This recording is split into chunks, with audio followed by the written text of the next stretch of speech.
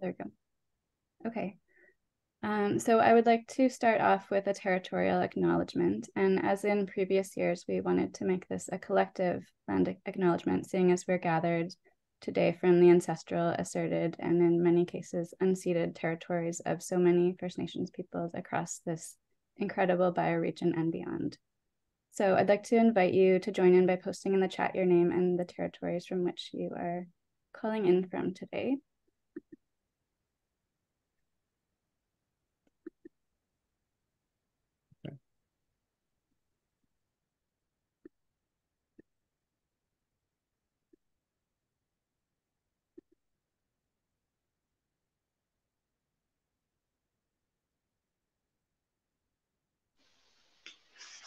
Hi, everyone. Hello. And so as we share where we're connecting from, I'd like to specifically honor in relation to the work of IMERSS, the deep, long-standing place-based knowledge and stewardship of Indigenous peoples across the Salish Sea bioregion. We recognize too that a land acknowledgement is only a first step and must be part of a broader, active and ongoing process of decolonizing institutions and practices and ensuring more respectful relationships moving forward. We endeavor to continue engaging in this work in a spirit of both learning and unlearning what is needed to act in solidarity and bring about the changes needed. So thank you all. And the timeline today, so our first 45 minutes or so will be our speaker series, and then we'll be shifting into our AGM.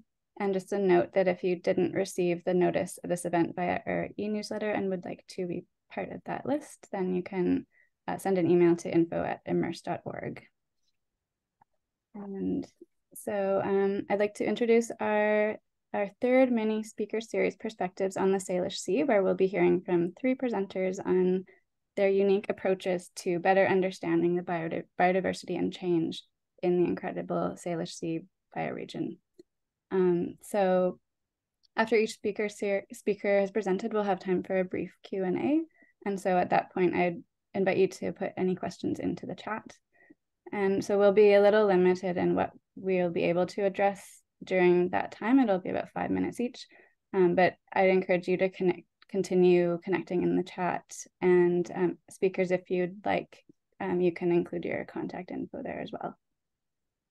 So our first speaker is David Denning, who will be presenting on Sea Stars Don't Suck.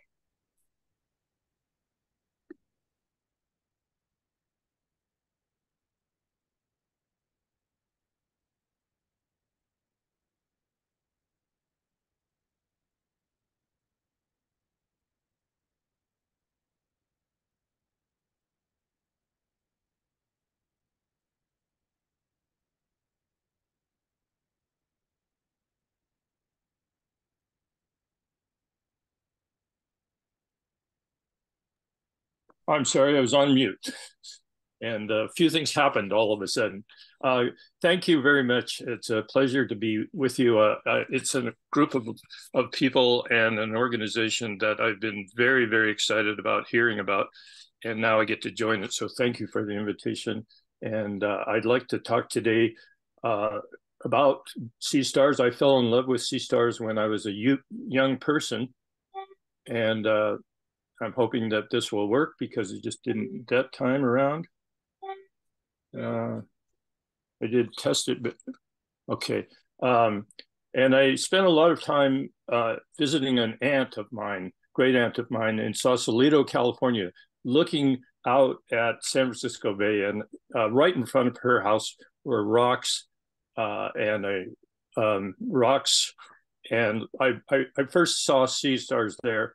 And I think she either had a lot of love for me, or she wanted to make my life more interesting and difficult, because she gave me this book when I was in high school, Between Pacific Tides, and it certainly changed my whole life.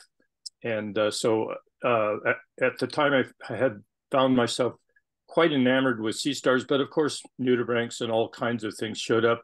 And I had a really interesting high school career, including in that high school career, a bunch of time with Harvey Jensen, who is dear to all of you here, I know, and especially Pam, of course. And during that time, I got to know a lot of marine life as a young person, and eventually ended up working with my high school biology teacher, Bruce Russell, for 40 years, making films about biology and teaching biology. So I was very fortunate to have done that. And I certainly believe that all of us who are involved with the sciences, biological sciences, should try to be mentors of young people, because it certainly seems to have a tremendous effect on people. So I spent my life looking in tide pools, inventing weird contraptions to go underwater when I was a walking marine biologist. And of course, there are always questions, and that's the whole wonder of the shore, among other things, that how do these animals live in that seashore? And well, I was pretty convinced, and I'd been taught, that sea stars actually hold on to the rocks using suction. And there's a little disc. I always used to teach that those little fridge suction cups that hold things on your fridge were a good model for what would happen. And there's a little muscle right in the base, in the center of that disc on the bottom, and it pulls up and creates suction. And about 7 years ago, that was totally turned upside down. But I have to admit, I didn't think about it. It was a given to my mind. And of course, someone with some good scanning electron microscopy technique, Elaine will be, of course, knowing all about this kind of stuff. They looked into really what was happening through cross sections and TEMs, and they discovered that, in fact, these wonderful organs, of which there are many thousands on some of our larger sea stars, have some very intricate structure. And they published a paper. This was a group, Hennebert, Santos, and Flameng, and they told me and the world that sea stars don't suck. And that was very exciting to me to figure out all about this. And the gist of it was they found 3 different types of tube feet in sea stars. The blunt ones on the left are more pushers, and they did not have, structurally did not have the essential organs, small microscopic organs for actually holding on to the rocks. And those are the types that are found in mud substrates, Lewidia and others like that. But the other 2, especially the ones on the far right, which were really elaborate in their internal structure, had a variety of different organs. In fact, there were 3 different actual cellular factories within each of the tube feet. 2 of the factories are actually gluing factories.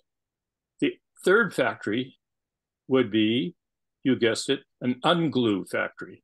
And so they are actually emitting chemicals into the surface, under the surface of the tube foot, and first of all, attaching to the rock, and then unattaching by dissolving away that glue.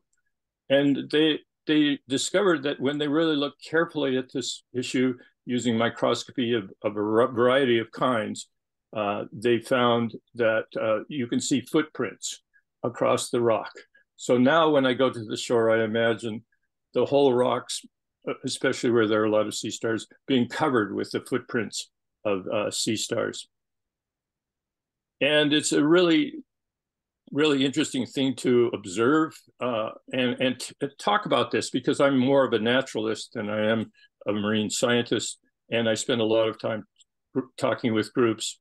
And over the years, I had really had a lot of encounters with people on the shore who were ripping sea stars off of the rock. And so I spent a lot of my time over the years trying to convince people that that was damaging. And now I even have more fodder in that particular argument, that we literally are ripping the legs off, and it's because they're glued securely on there. And of course, sea stars now have changed. The world of sea stars has changed immensely. As you know, in 2013, 14, the sea star wasting disease epidemic that took place for about a year and a half there absolutely decimated the sea stars all along our coast. And of course, you'd first see these lesions. Occasionally, arms would be falling off. The animal would be reduced to a pile of tissue and then ultimately to a pile of ossicles. And this is a terrible thing, and it's really affected a lot of people in our community. I'm sure communities all along the coast, up and down the Pacific coast, where this was recorded. It became an opportunity for citizen science because people could go out and monitor this. And so this is one of the connections that I see with what you're doing, which is such a wonderful example of citizen science.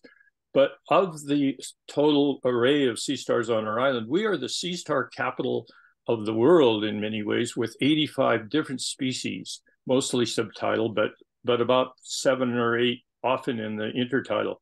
And this affected about 19 different species. And you see the different degrees of affection.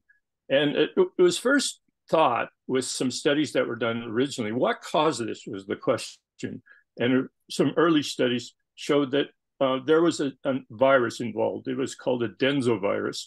And really, some of the early conclusions were that this virus was cross-species and actually affected all the 19 species. But in fact, the later work has shown that in fact, it's a very, very complex situation. We just don't know at this point what has caused this wasting disease. It does appear that some species, we can identify the causative agents, but for certain, this virus is involved with a lot of those wasting disease issues. So on Salt Spring, we decided, and we have a group called, at that time it's called Salt Spring Ocean Stewards, and we decided to investigate this. Are they recovering? And I am constantly asked, are the sea stars recovering? Or I'd be walking down the street and people would run up to me and say, oh, I saw 7 sea stars just the other day. And of course, they want to know, are they recovering? And this is a scene, typical scene in Bamfield, where I worked for 5 years teaching the marine education courses at the Marine Station. And so we needed to know, and what I had to do was train a group of citizens to do this. And we needed to know a few things. But I put out the word, and I thought, well, maybe we'd get 20 people. We got 107 people to participate in this study. So it was very interesting and exciting. We needed to know about their life cycles. We needed to be able to distinguish a plague survivor, because we were doing this 3 years after the major event, from a new recruit. We needed to know how they recruit, and we needed to look in the right places. And so we had sessions where we learned how they reproduce, and I won't go through that in detail. You all know that. We learned how to measure, and we set up some protocols, and it was just so neat to have citizen involvement with 100 people, including kids. So we had families that were out and looking, and we looked at both adults and we looked for juveniles, and juveniles are hard to find. So we looked under rocks to do that. We had to do this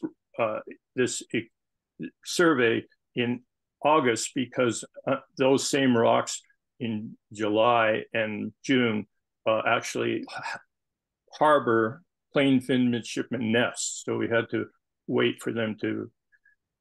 We did find juveniles, and people learned how to identify how old they were. We were able to survey all those sites because we had 100 people. And essentially, we found that there were juveniles, but they were not really, they were sporadic and not in high concentrations. And then one day I was out looking for the few remaining individuals ochre stars that were around, and I noticed that predation hadn't stopped. And I saw 5 sea stars this particular day. Only one of them, well, only 4 survived that particular day. So we continue to look. We're planning for another survey this year, and we continue to look for the juveniles. And I do that every time I'm on the beach. And they are recovering. There are juveniles, but it's very short. The species that was most heavily hit was Pyzaster.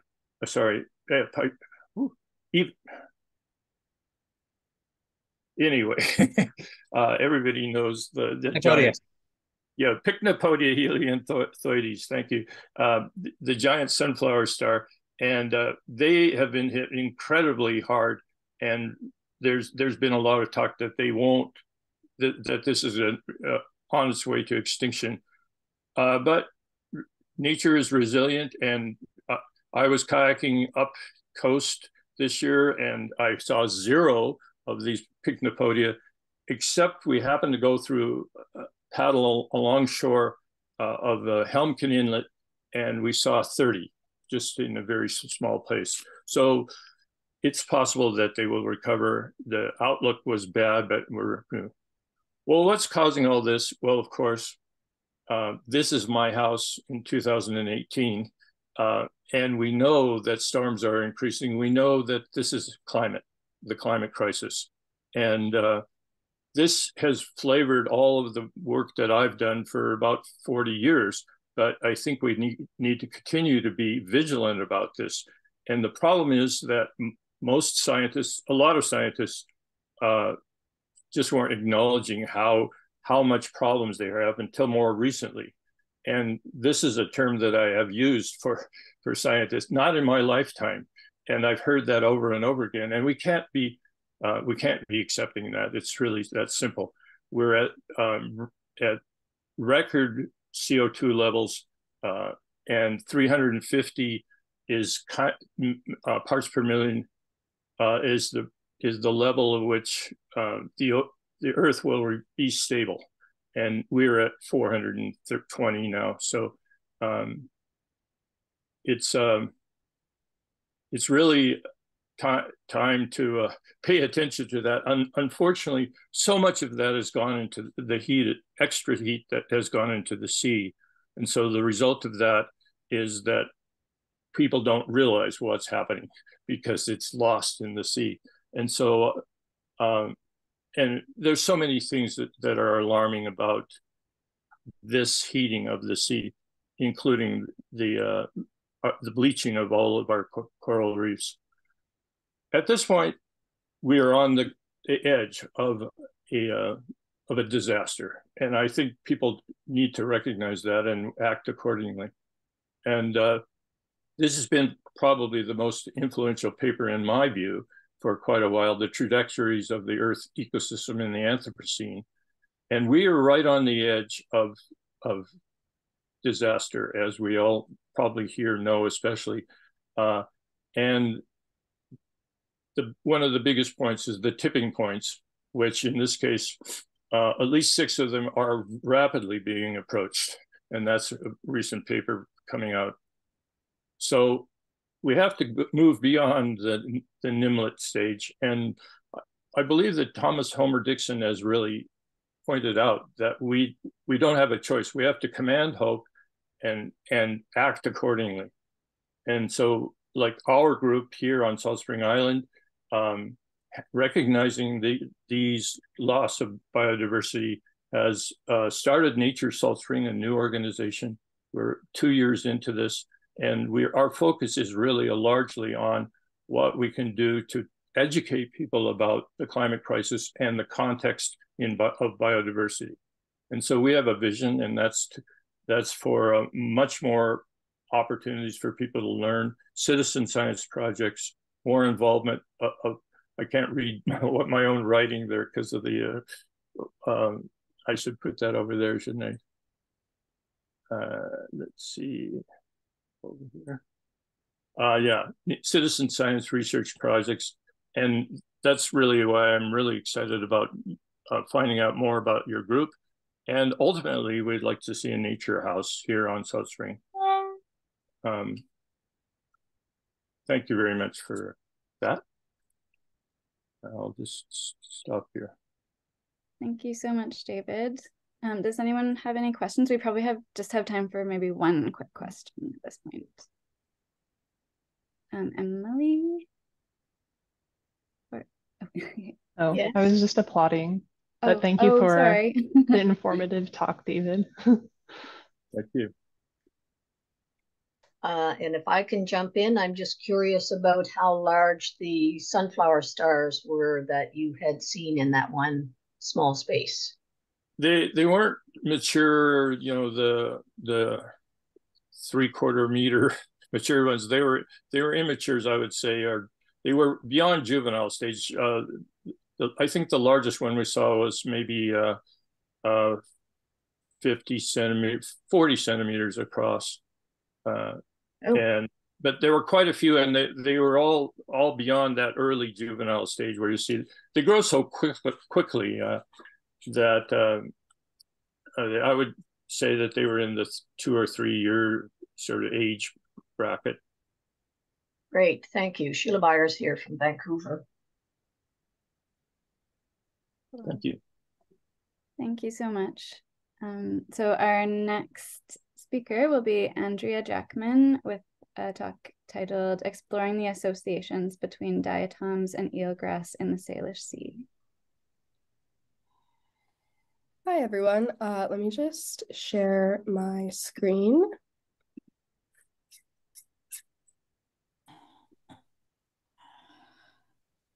All right, so my name's Andrea Jackman. I'm in the 4th year of my undergrad at the University of British Columbia. I'm working in Dr. Laura Parfrey's lab, and I'll be talking about our collaboration with IMERSS today.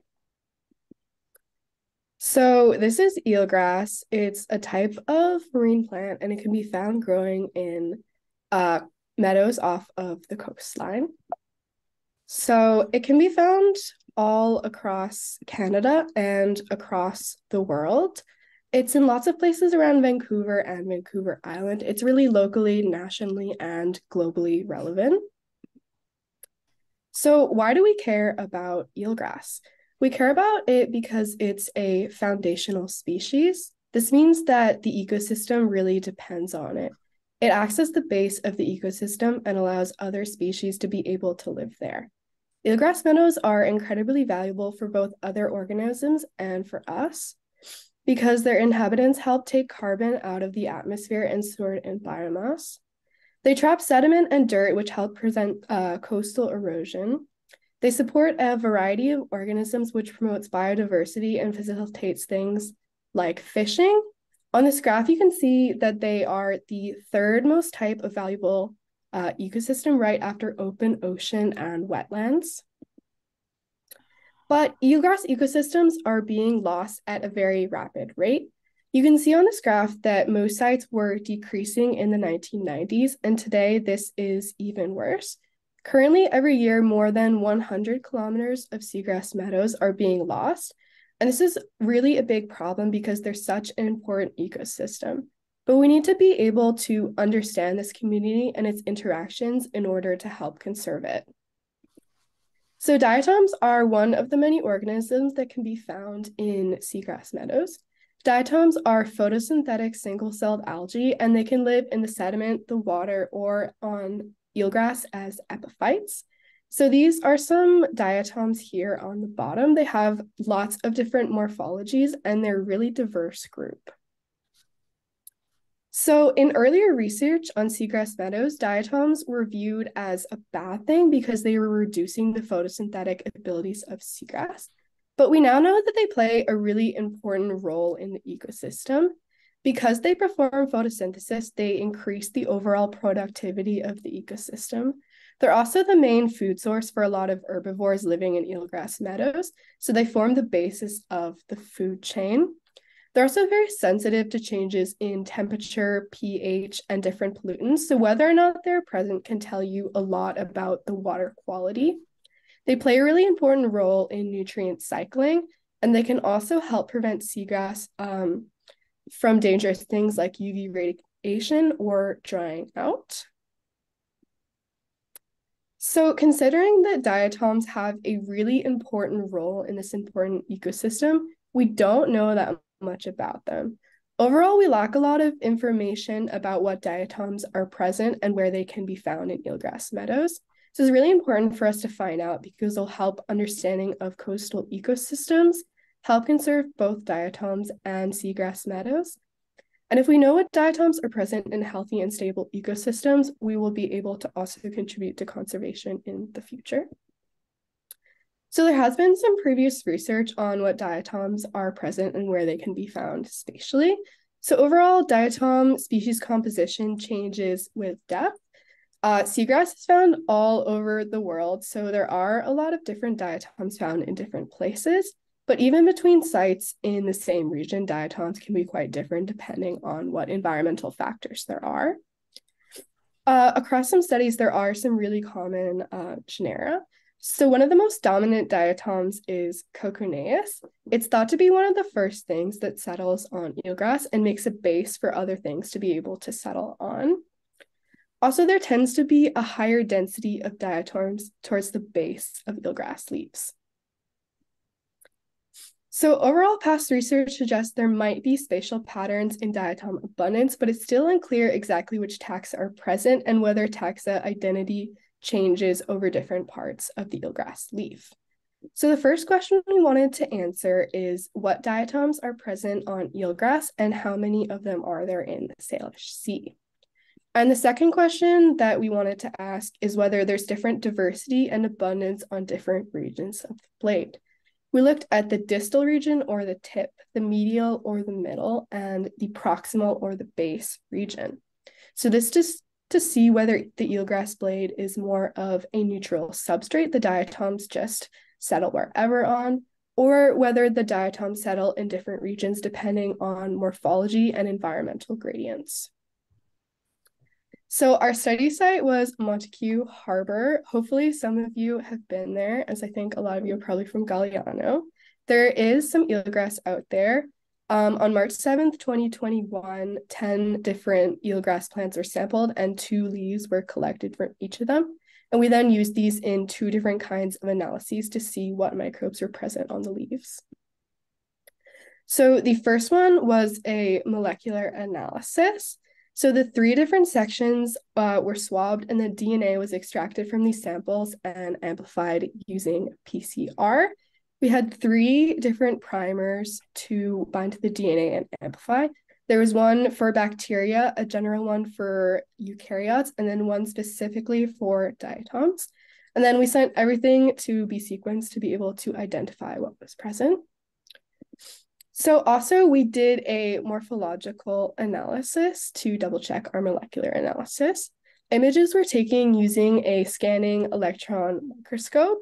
So for anyone who doesn't know what this is, it's just a really fancy microscope. It takes really great images of microscopic structures, and you can see the images that were taken on this slide here. So 10 images were taken at 500 times magnification for each of the leaf sections. And then we overlaid these grids onto the images and identified and counted the diatoms by hand. So this brings us to the results. For the molecular and the morphological data, these are the taxa that we found. On the y-axis is the relative abundance of the taxa, and then we have the base, middle, and tip regions. And on the molecular data, we also have leaves 2 and 3.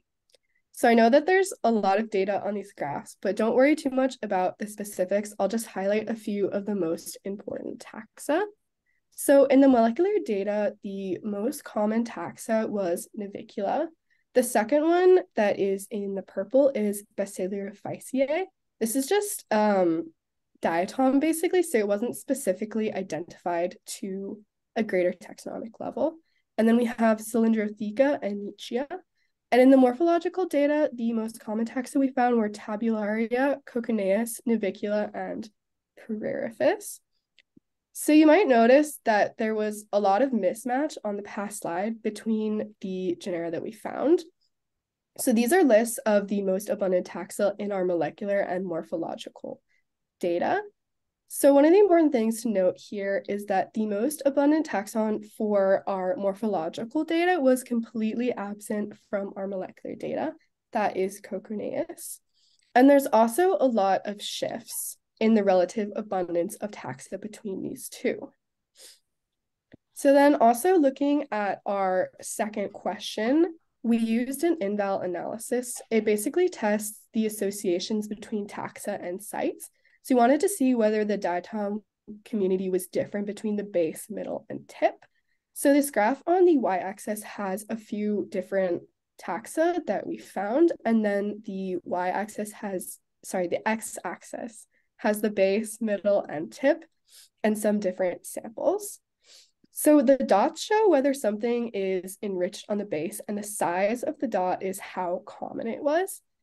Overall, we're not really seeing a strong pattern in this graph because the diatoms are present in all of the regions, and there's just slightly more of them on the base. So overall, there's no huge differences between the the regions. All right, so this brings us to our conclusions so far. We're still working on it, but this is what we found so far. There were no strong differences in diatom abundance and identity between spatial regions. So this might show that diatoms can settle anywhere on the blade regardless of their morphology or any environmental gradients that might be present.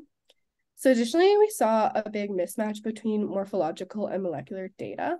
This could be because our PCR primers are not binding well to some of the taxa or not amplifying the DNA of some of them well.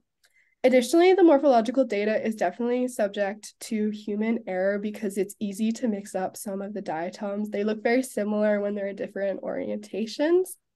Also, we didn't sample as much for the morphological data because it is so much more work to go through these images manually and identify things. So we might have a slightly skewed view of what is present or have missed some of the rare taxa. So I'd like to thank everyone from my lab and everyone from IMERSS who worked on this project. And that is the end of my presentation. I can take any questions now. Thank you, Andrea. Yeah, are there any questions?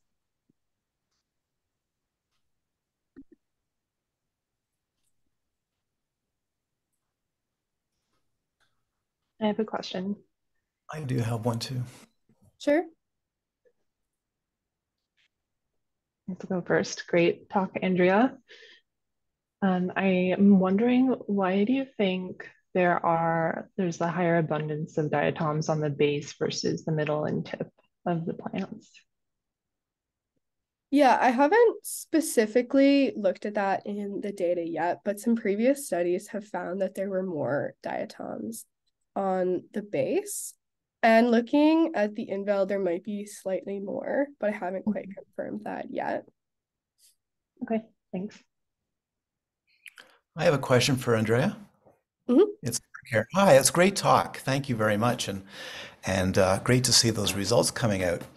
I'm really curious about the observation of more diatoms at the base, since we've seen over and over in our SEM sampling of the eelgrass such a quantity of diatoms at the tips, at the distal areas, and very often it's coconeus at the base, and sometimes quite often blades that have, or sections of the base or the proximal that actually don't have very many diatoms at all. So I'm very curious about that.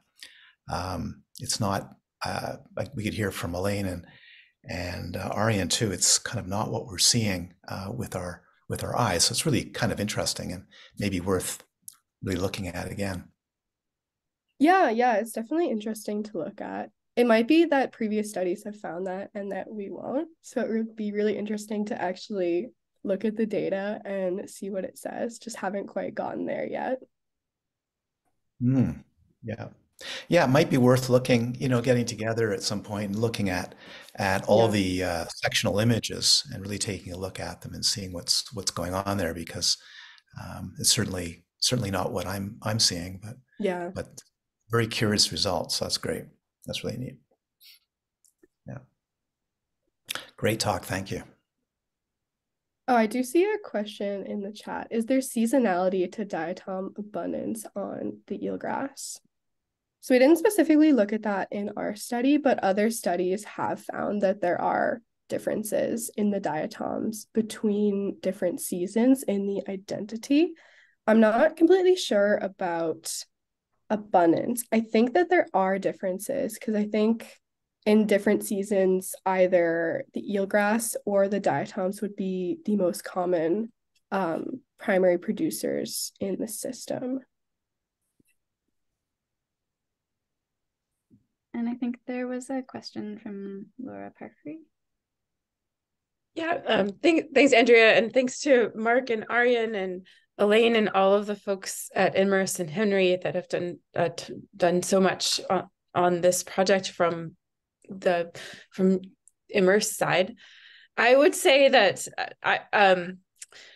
I think this gives us good reason to question the molecular data, and so the cross-referencing, and so we don't see the patterns that we see by eye, we don't see in the molecular data. So I would put more weight on the morphological data that we're visualizing, and we have some ideas on why we might see this mismatch. If coccinaeus isn't observed, then maybe we're picking up more of the sequences that are just in the water column. Definitely some of those are planktonic diatoms that are showing up. But I think from the visual observations and then also from other work where people have looked at the different sections, we certainly expect that there to be more diversity at the tips because they've had longer to settle. Yeah, I agree. We find mostly a whole ton of coccinaeuses and not much else in one area that aren't showing up in the molecular, but there was things showing up in the molecular we hadn't seen. So having molecular data made us look, and when we looked, there they were. It was very cool. Well, thank you. And unfortunately, I think we're going to move on to the last speaker, but I see at least 2 more questions in the chat, so maybe the discussion can continue in there. So we're going to move on, and thank you so much, Andrea. So our last speaker is Mark Weber, who will be presenting on identifying diatoms for ecological research and new species reports for the Salish Sea.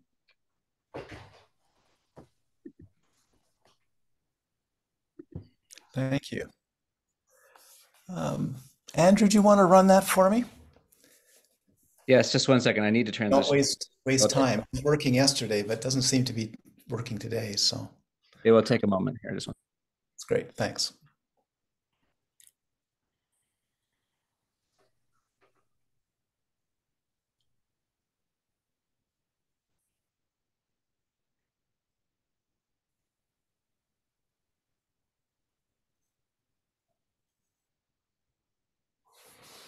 Thank you. Can you hear me all? Yeah, that's good.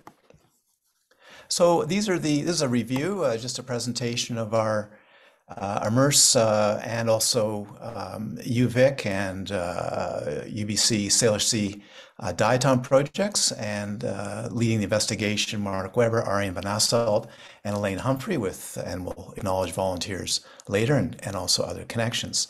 So just some pretty pictures of planktonic and benthic and epiphytic diatoms on eelgrass. Next one, please, Andrew. So our overall arching project goal is the first comprehensive inventory of marine diatoms through the Salish Sea. Although there have been some other studies, including one which is a PhD study in 1976 by Shim. That was only in the Georgia Strait, and it was mostly planktonic. So the Salish Sea is really understudied for diatoms, and it's going to be a big job.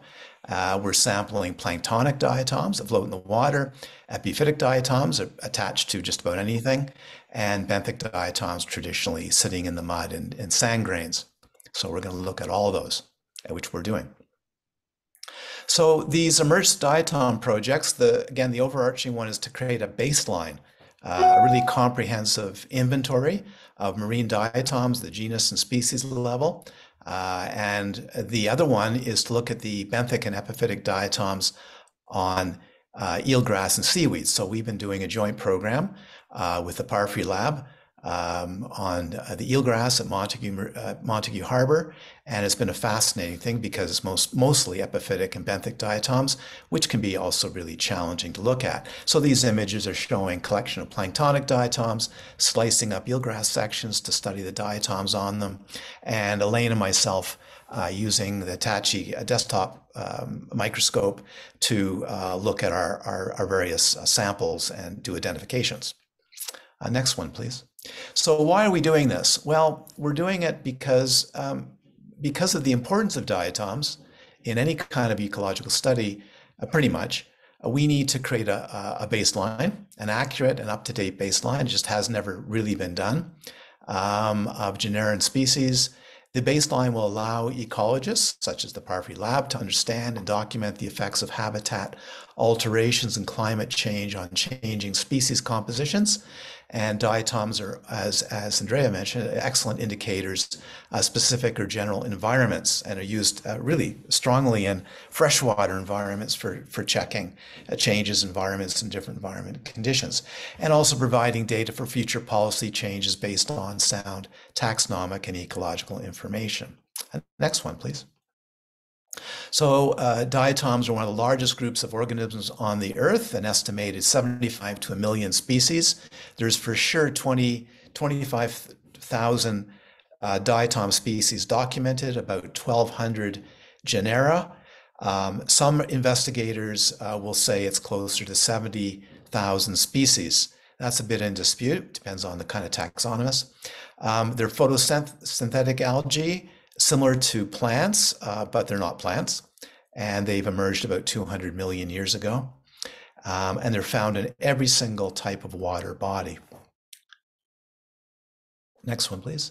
Again, diatoms are major contributors to supporting life on Earth. I'm not going to go through all this, it's already happened, but they contribute to oxygen, organic compounds, and recycling of elements through geochemical processes.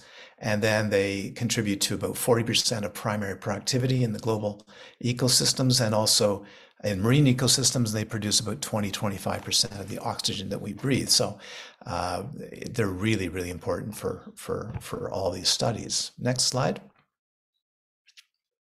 Also, diatoms are interdependent with other organisms. So diatoms are interdependent with fungus, viral, and bacterial organisms, and also other protists. They cover the surfaces of vertebrates and invertebrates, eelgrasses, and these images show the complex interactions that are going on in marine habitats, also freshwater habitats.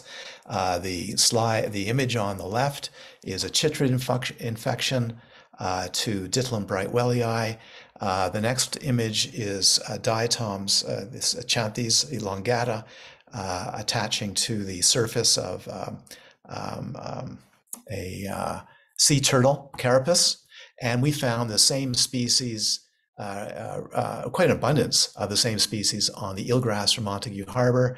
And also we find when we environmentally prepare diatoms, don't clean them from organics, we find bacteria. Next image or slide. Thank you. Next one. Thanks, Andrew.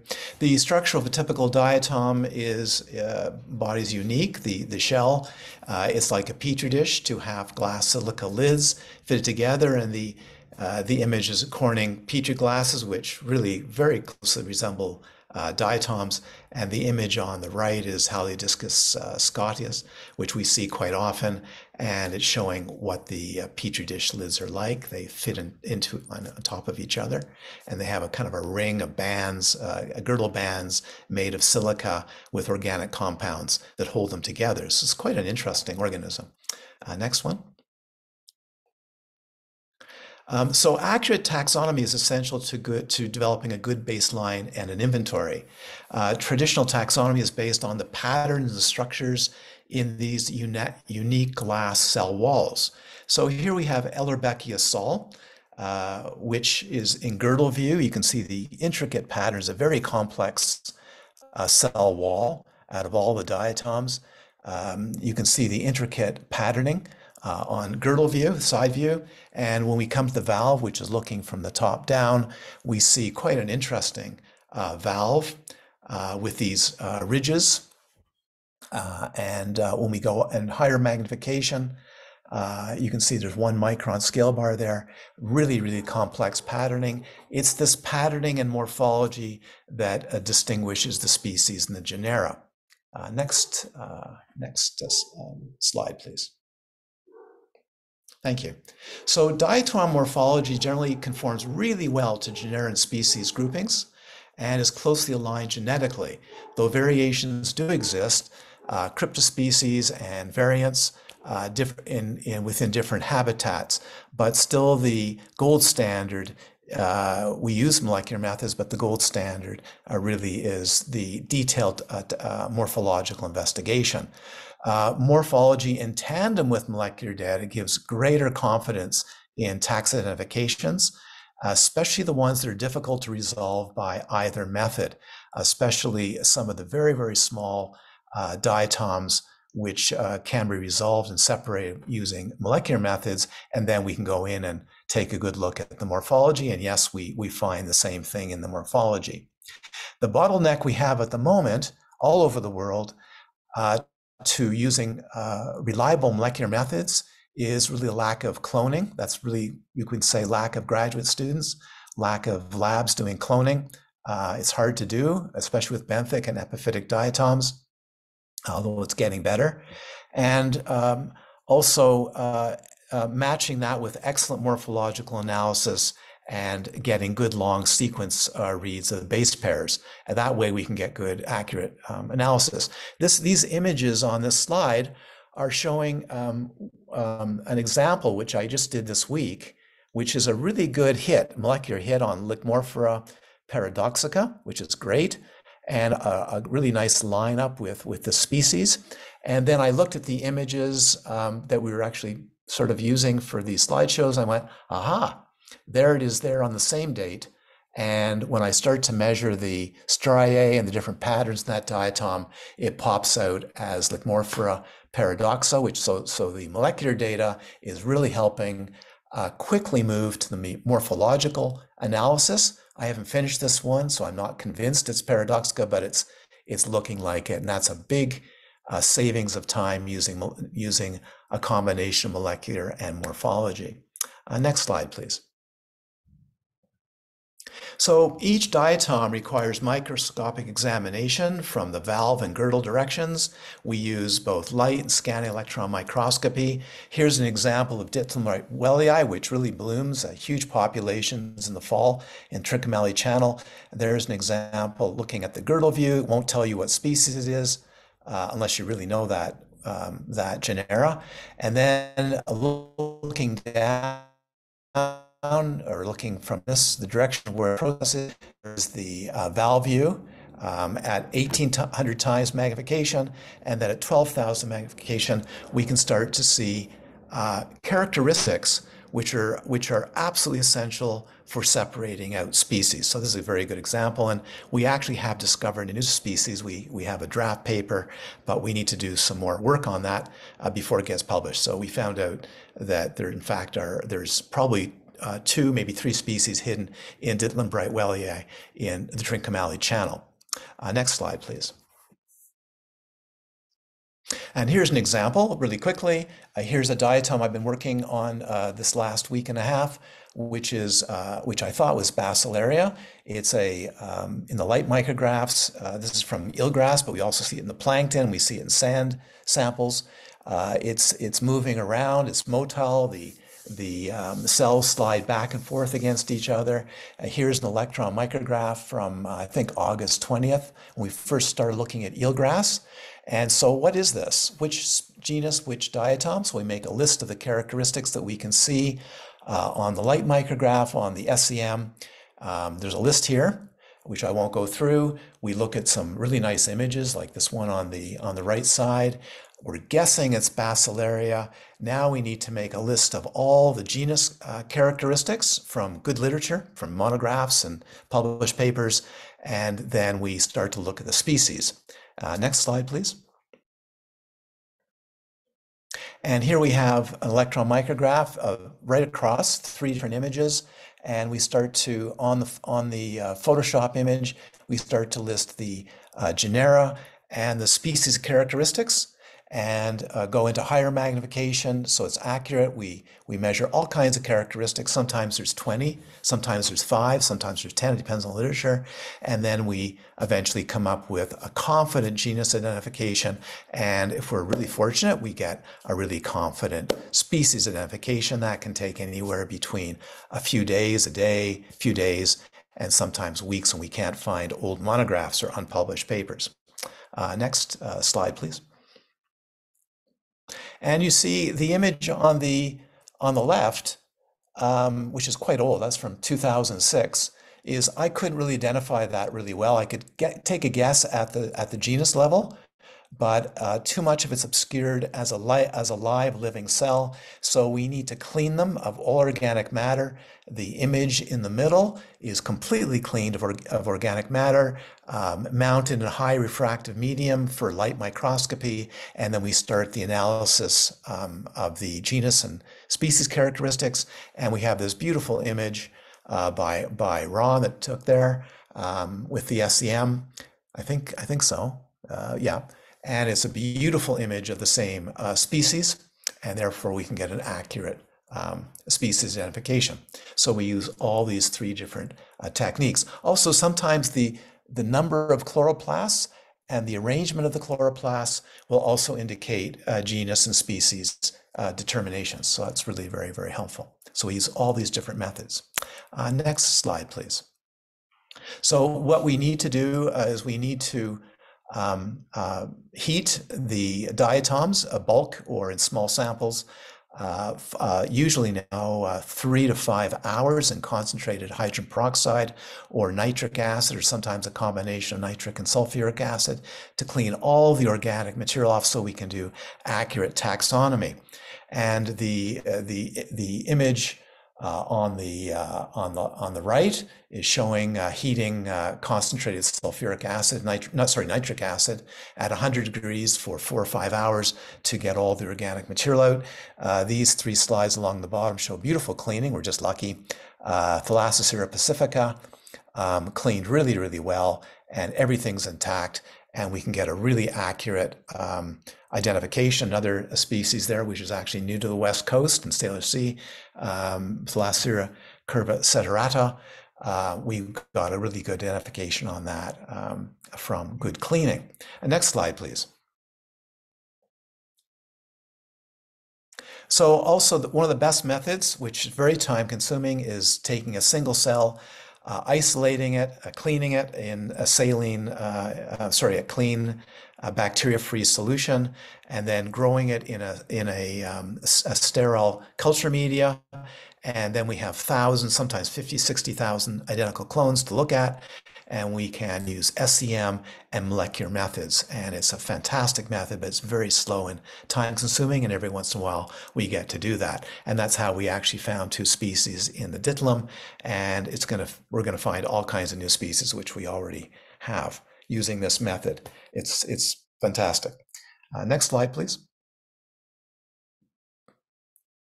Thank you. So here's an example with the Eelgrass study. And we took many sections, actually over 20 sections, 8 to 10 millimeter sections of eelgrass, and we environmentally dried them out. So we hardly touched them. We developed the technique to dry them out so they're completely intact and very, very little loss of diatoms. And then we can go in and examine them intact and also use it for counting methods. And so far with the Eelgrass project from Montague Harbor from March 2021, but also from 5 or 6 different samplings, we have found Actually, this is old. We're now up to 70 genera and 89 species. We've hardly begun to look at the species, but we've looked because of the need for the analysis of the Power-Free Lab. We're mostly looking at the genera. We have about 70 genera morphologically found, but we have about 10 to 13. I just changed this morning because there's new numbers, but 10 to 13 different genera that have been found only through molecular methods, and good hits. I really like the signals, but we have not seen them in the light or the SEM images. I'm sure they're there. They're small and they're very hard to find, but we will find them. And I do trust most of that molecular data because I know the labs that did the morphological work, and it's really good.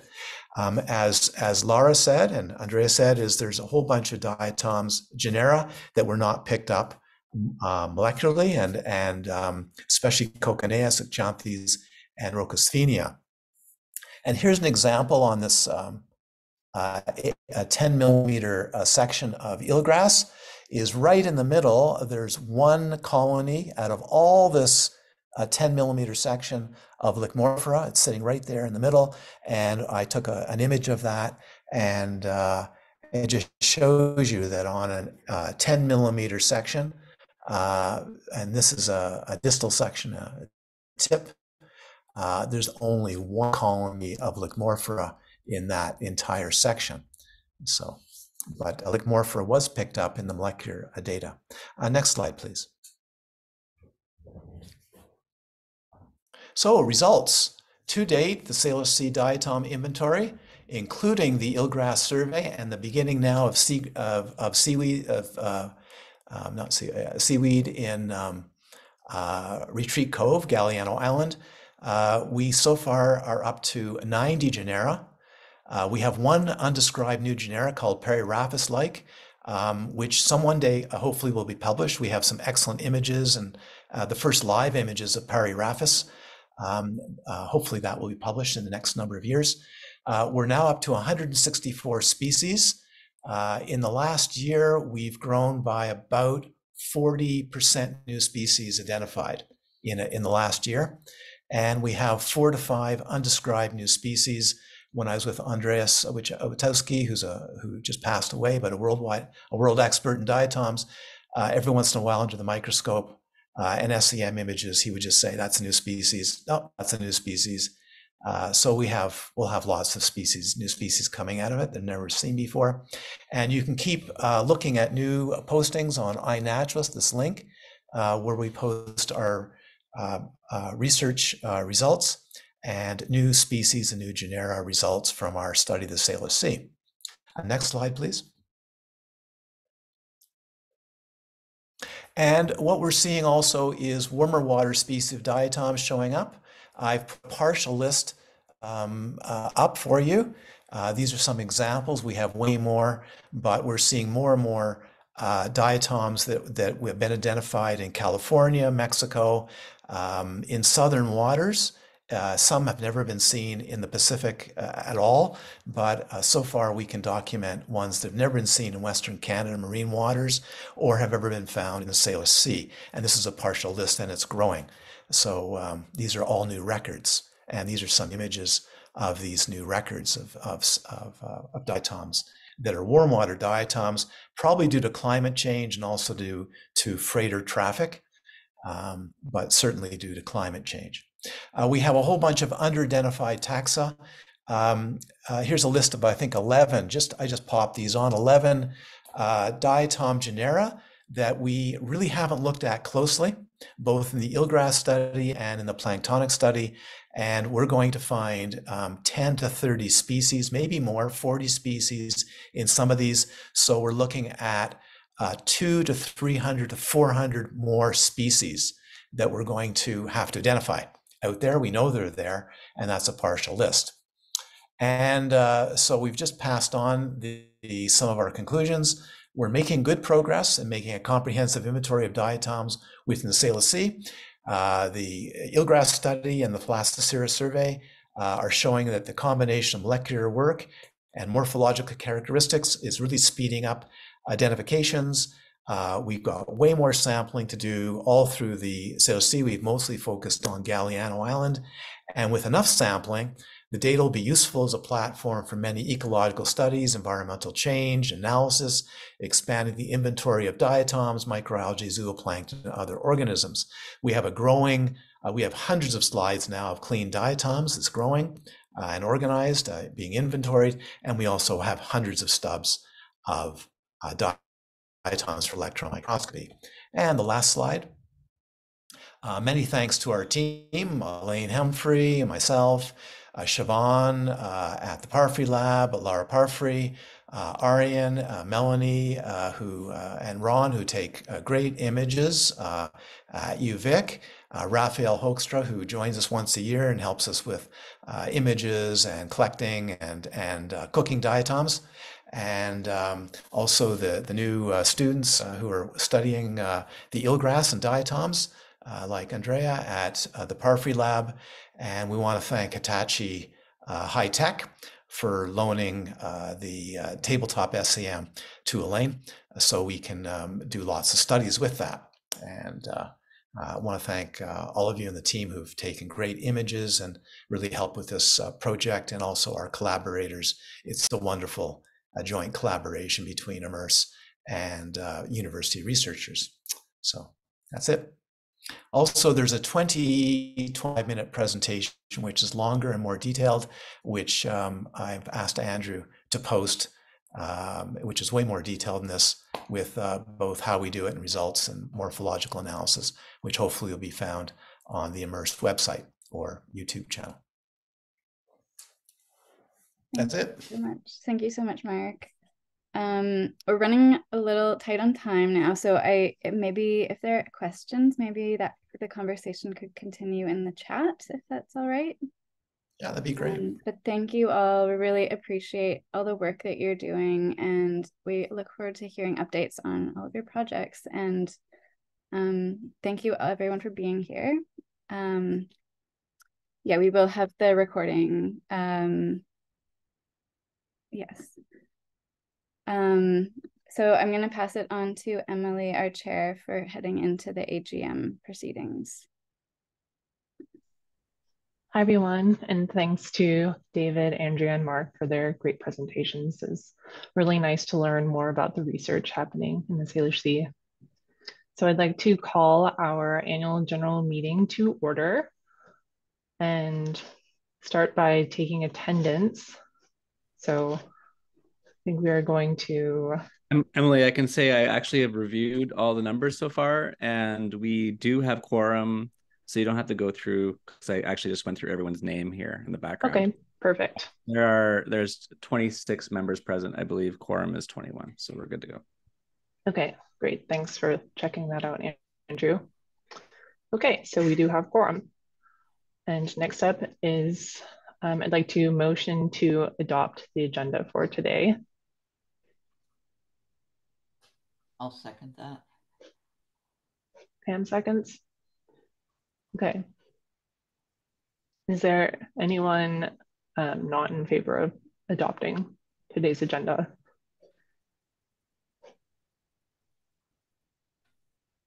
No? Okay.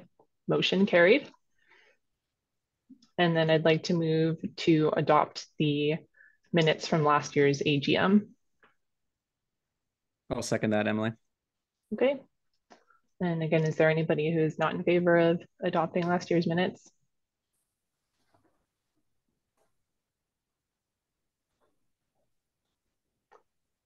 Okay, no, doesn't seem like it. Motion carried as well. Okay.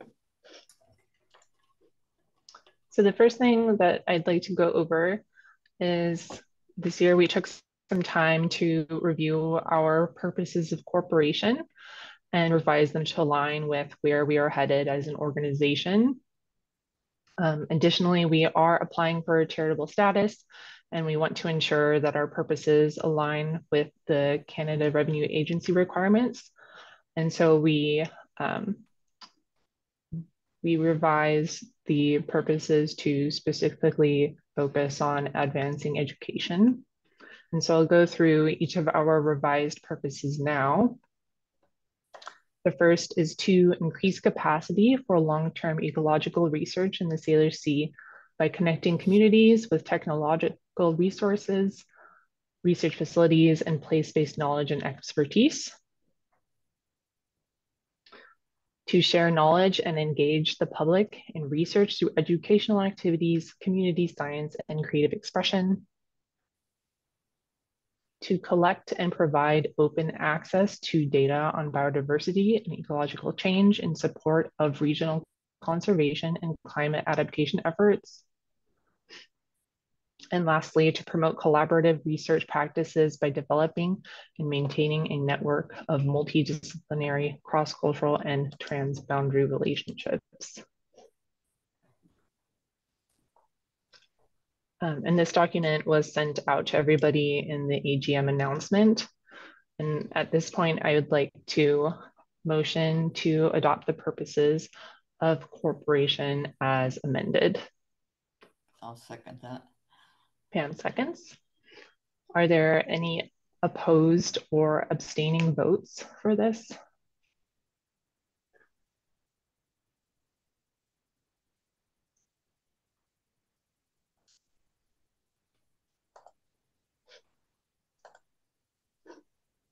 Okay, it doesn't seem like it. So motion carried, which is great. It's exciting. And another big thing that we did this year was working on updating our bylaws. So we wanted them to be more aligned with our goal of growing IMERSS membership and increasing board of director capacity. And so the main changes to our bylaws are as follows.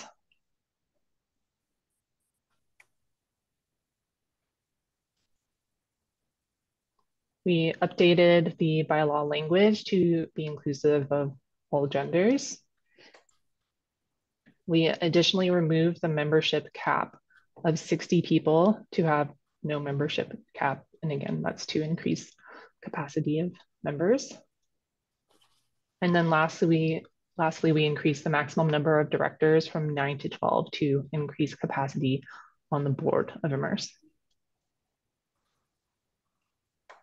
And then we also revised some of the language in the bylaws to improve clarity. Okay, so I'd like to motion to adopt the bylaws as amended. And again, the bylaw revisions have been, they were sent out in the email for the AGM announcement, so you should have access to them. So I'd like to motion to adopt these bylaws. I'll second that. And Pam seconds. Are there any opposed or abstaining votes for this?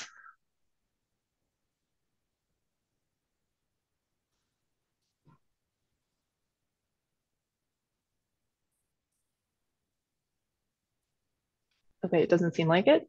Motion carried. Great, thanks everyone. I can now pass it on to Kieran, who will go over the year-end financial report. Thank you, Emily. The most exciting part of the meeting, the numbers. I'm going to go through it fairly briefly. If there are questions, maybe we can address them at the end, or we can, yeah, we'll see.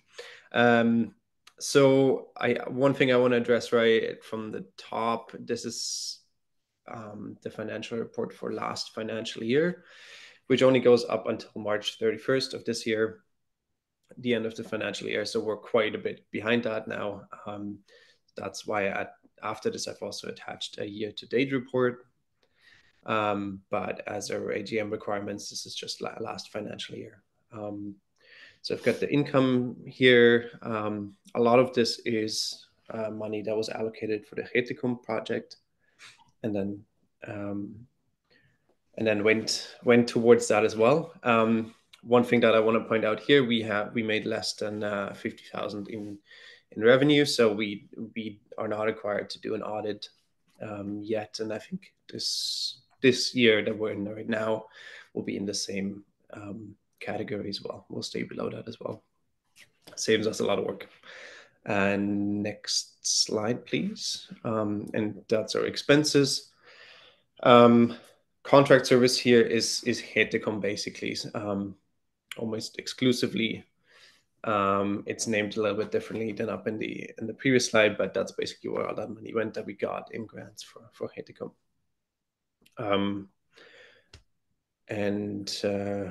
Yeah, net income for the last financial year was about 10,000. So we did pretty well with regards to our balance. I think that's it for here. And yeah, I would like to motion to adopt the 2022-2023 financial report. And I think you all had a chance to look at it, or it was sent out with the agenda. So I'd like to motion for it here. Sorry.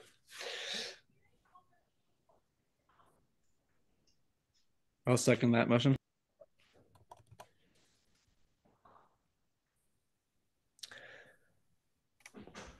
Emily, do you want to handle the voting, or should I? Sure, I can handle it. Is there anybody who abstains or does not vote yes on this?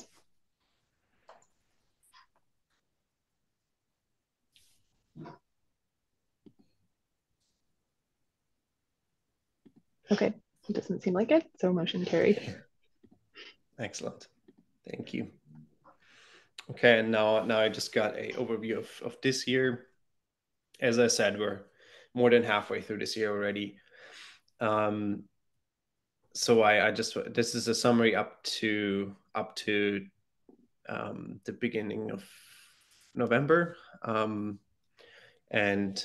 by next AGM we'll have a full report of the year. I think one thing to point out here again is sort of donations and fundraising income, similar to the previous year, but we did really well in our fundraising campaign this year. The fundraising line here is about 6,700, which is mostly from the kayaking fundraisers. It's a fantastic outcome from this year's fundraiser. So just wanted to highlight that. And then if you want to go to the next slide, our expenses again, we're still we're still on the plus, but we're having the net income is a bit lower this year, but we're also not quite through the year yet. There are a couple things that I wanted to highlight. Or one thing really, insurance, I think just went out this year again for board insurance, and we're going to have to look at getting insurance for doing another fundraiser next year. So there's some upcoming expenses that might still fall into this year, but they're not reflected here yet. And I think that's pretty much it. All I got to say. If there are questions, I don't know if we have time, Hannah, or Emily, or not, but we can have one or two here.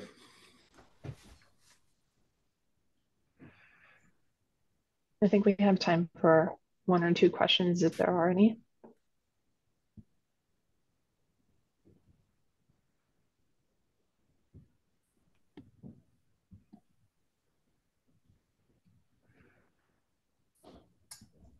Okay, no questions. I think we can move on to the next part then. I suppose that's my part. And well, thanks, Karen, for that riveting overview of IMERSS finances. I'm sure that's why most people are here today, to hear that we're in good financial standing. That's great. Thanks for joining us at our AGM today, everyone. It means a lot to see a good turnout among our membership as well as the broader community. For my part of this presentation, I'm going to provide a brief summary of some of the major activities that took place for IMERSS over the last year. And I thought it made sense, since we've recently reviewed and revised our purposes, which I'm glad to see were passed as special resolutions today. I thought I'd sort of organize my slides summarizing each of these activities underneath the banner of our purposes, just so that our membership can see those links between these initiatives and our mandate.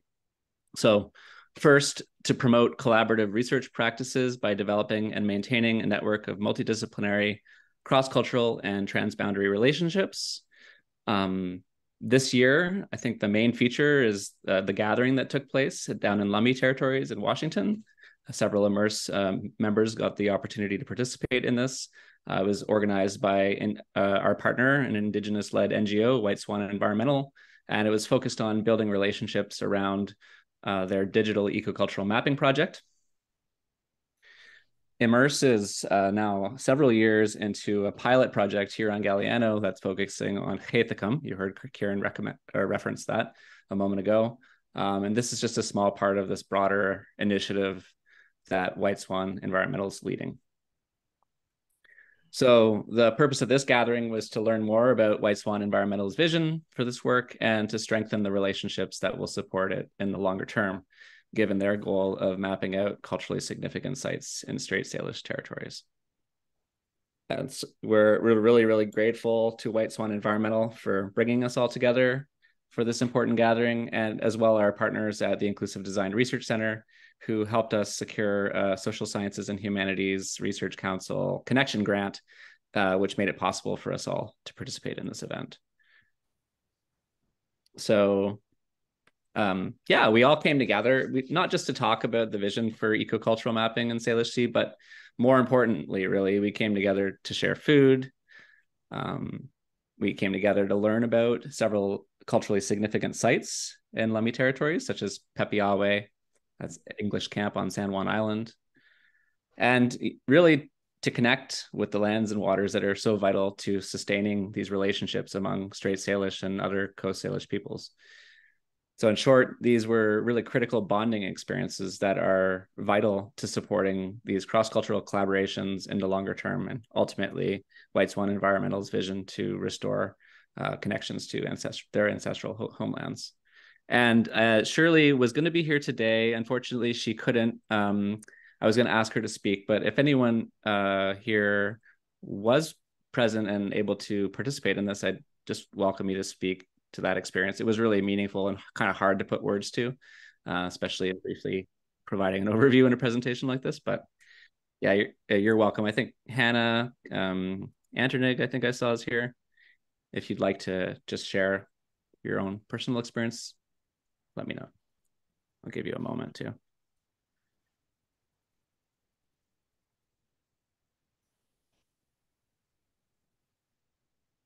I'm happy to share it. And I don't know if Anternig, I'll just mention something first. Yeah, it was a really incredible experience, and I think it really emphasized the importance of relationships, as Andrew was saying, and also place-based connection, and that relationships take time to build, and that often happens through shared experience in place, as well as time to listen, hear stories, hear about people's experiences, and yeah, to be able to kind of share a more like immersed time together in like yeah, rather than, you know, we do a lot of Zoom meetings, but it's really nice to be able to connect in the places that are meaningful to what we're talking about and trying to work towards. So yeah, that's what I would share. Thanks, Hannah. Yeah, and Andrew, you're welcome if you would like to share. I'm not sure if you're there. Let's give you. Yep. I'm right here. Just yes, wanted to echo what Hannah said and just emphasize how important and moving the transboundary gathering of this autumn was. The chance for me and my family to meet members of IMERSS for the first time in person, who I've been working with for so many years. It was very touching and moving to sort of give a reality to places like Echinoderms, and to sit and paddle there, and indeed to have a place-based reality to this work, and to see the powerful networks of connections across many cultures that are steadily knitting together around this multidisciplinary ecological work. And so yes, I'm very grateful for the opportunity to be amongst you all and help with bringing this work forward. Awesome, Anternig. And yeah, just on a personal note too, it was awesome to see and connect just with Anternig. We've been working together for 6 years, and he's all the way on the other side of the pond there in London. So yeah, that was our first time actually meeting in person, and in a lot of very special places. So yeah, I'll move on. Thanks, Antonig. So yeah, in connection with this purpose as well, I'll speak to just a few more of the collaborative relationships and connections that we're currently exploring. IMERSS for the last year has been a formal partner in the Hakai Northeast Pacific Coastal Biodiversity Action Network. So we've been participating in regular monthly steering committee meetings. We organized a big BioBlitz, which we'll speak to shortly. And yeah, we're continuing to collaborate toward efforts fostering action-oriented conservation and management throughout the Salish Sea, which is what this network is all about. And we're really grateful for this opportunity to participate in this initiative because it's just so perfectly complementary to the vision and mission of IMERSS. IMERSS is also participating in a community of practice involving with Saanich Leadership Council and Rain Coast Conservation Foundation, as well as other organizations active in the region. This community of practice is fairly new. It's focused on regional capacity building in support of priorities that are being set by members of the Saanich nations, primarily looking to create opportunities for access to food, which is so vital to community health and well-being. And just as in the case with our work with White Swan Environmental, of course, we recognize these relationships take a lot of time to build trust and to learn to work together respectfully and in culturally safe ways. So these conversations really are only just beginning, and we're really grateful and humbled to have the opportunity to participate in this community of practice. The Pacific Salmon Foundation, we connected with representatives of the Pacific Salmon Foundation and the Strait of Georgia Data Center some time ago in our efforts to share baseline biodiversity data, which we've been generating. And we found this common purpose in our mission to promote open access to these data. And so we continue to meet periodically, and we're still exploring opportunities for collaboration. We've been working with Transition Salt Spring for some years now in a partnership focused on the co-development of open source data science frameworks. The context of this work is the Maxwell Creek Watershed Restoration Project being led by Transition's Climate Adaptation Research Lab on Salt Spring Island. And this is just a glimpse at the story mapping framework we've been developing together. This collaborative project has afforded opportunities to bootstrap development of these frameworks, which are evolving in multiple different contexts. So the outcomes of this work are directly benefiting our work in several other contexts at the same time. And finally, I'd like to acknowledge the work of the Access to Media Education Society, who have contributed in a really big way to our initiatives this year. This organization does lots of fabulous work, inspiring positive change through media arts, but they also have a mandate for community capacity building that has enabled some really meaningful collaborations on our ongoing ecocultural mapping projects. Tayari, sorry about that. He's a youth intern working with AIMS and IMERSS, and he's made huge contributions to our ongoing ecocultural mapping pilot projects. And AIMS has also contributed to capacity building in our community through mentorship and support of Janine Georgeson, who has been leading several IMERSS projects over the past few years. So the next purpose, moving along, I'll speak to our purpose to share knowledge and engage the public in research through educational activities, community science, and creative expression. Actually, I've been speaking for long enough now, I think, so I'm actually going to invite Elaine Humphrey, who's another IMERSS director, to speak briefly about our insights into the Salish Sea event. If you're there, Elaine. Yep, I'm here, but you have. I'm going to look at. Oh, we're not using the SEM yet, are we? No, that's for later. Yeah, no, this is just this particular event, just to share a bit about your experience at the library. I think we should leave that till the end when we actually use the SEM. Okay, very good. Well, just in brief, we organized this lovely event at the Galliano Library. Elaine came out. She brought all that one. Yes. Oh, sorry. I thought we were looking at something else. Yeah. So I brought the SEM over to Galliano and a whole bunch of activities to go with, like microscopes. And with the help of Janine and her son, Austin, and the library staff, it was a great time. We had a lot of fun. But then we always have a lot of fun with the SEM, particularly. That's it. Yeah, that's it. There was also a great exhibit set up featuring lots of images from Mark's and Parfait Lab's diatom research. And so, yeah, just thanks to Libby McClelland and the Galiano Conservancy and folks on our operations committee for helping to bring this together. It was a great event. And then I suppose the hallmark for the year under this purpose was this BioBlitz that we organized in partnership with the Hakai Institute, the Galiano Conservancy, and the Henderson Farm community on Galiano. This was organized through the BioACNet initiative I mentioned earlier, and it was part of the Haithacum Ecocultural Mapping Project. So it had support from the Indigenous Watersheds Initiative and Capital Regional District, as well as support from UBC Bright intern Maggie Sline, who has been working with us for quite some time now through the Bright internship program. The event brought together over 100 people to take part in biodiversity surveys that spanned both terrestrial and marine environments around the island. Here's a few of the teams that came, one from Hakai, members of research groups at the University of British Columbia, as well as the University of Alberta. Here's one of the recreational dive teams that got out. Altogether, there were 8 teams. Here's the Hakai, one of the Hakai dive teams in Retreat Cove. This is the lab that Hakai set up at the Galiano Library. So that was a really amazing thing. I barely got to participate into myself, but Laura Parfait was there, and Mark and all the folks working on the diatom work.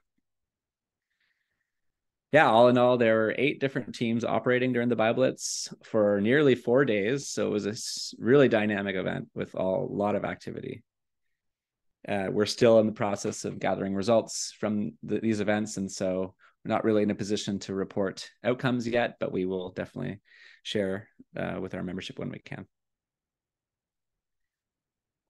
So our third purpose is to increase capacity for long-term ecological research in the Salish Sea by connecting communities with technological resources, research facilities, place-based knowledge, and expertise.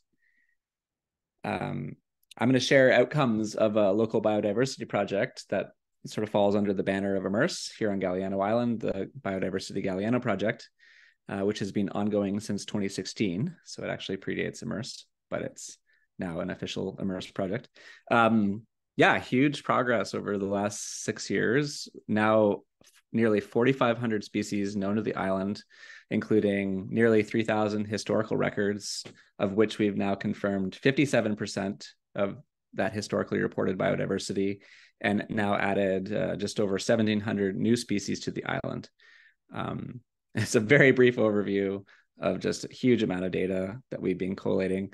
And I'm sharing these summary statistics not only because they speak to the impressive efforts that are being made to catalog Galiano Island's community or biodiversity, but because they also speak to the model frameworks we've been creating for community-based biodiversity research, which we are actively working to replicate in collaborations with communities throughout the region.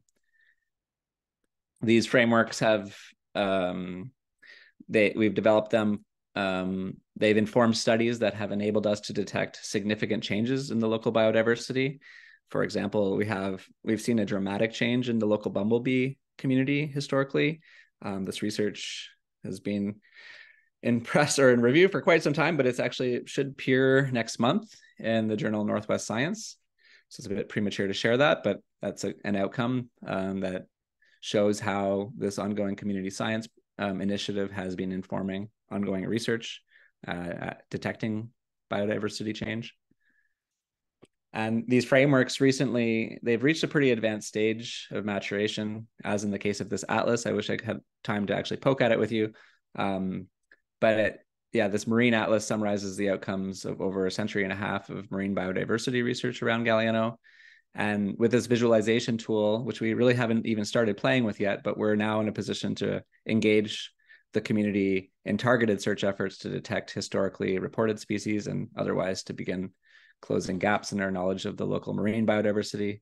I was chatting with Zeus, if he's still here, just last night about how we should get together and play with this and plan getting out together to dive on this weekend. So we can see if we can track down some of the species that are historically known that we haven't seen for some time.